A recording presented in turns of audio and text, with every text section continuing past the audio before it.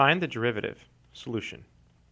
In this problem we have a product of two functions, so we're going to use the product rule.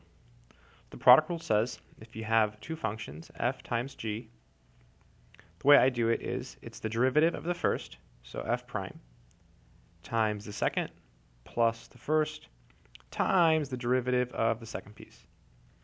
Okay, so in this case, this is our f and this is our g. So y prime is the derivative of the first piece. So the first piece is e to the 2x. So its derivative is simply e to the 2x times the derivative of the inside function. So the inside function is 2x, so here we put a 2. That's the chain rule. So all of this is the derivative of the first, right? E to the 2x times the derivative of the inside times the second plus the first times the derivative of the second. So the derivative of tangent is secant squared. So we have secant squared of 2x, and then chain rule again, boom, the derivative of the inside is 2. Let me go over that one more time.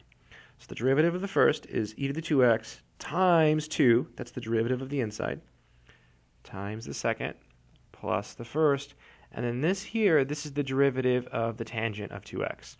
The derivative of tangent is secant squared, and then you leave the inside alone, and then you multiply by the derivative of the inside.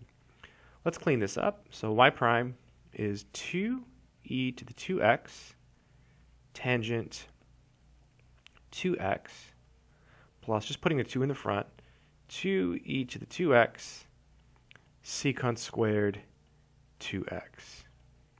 And that is the final answer. Hope that made sense.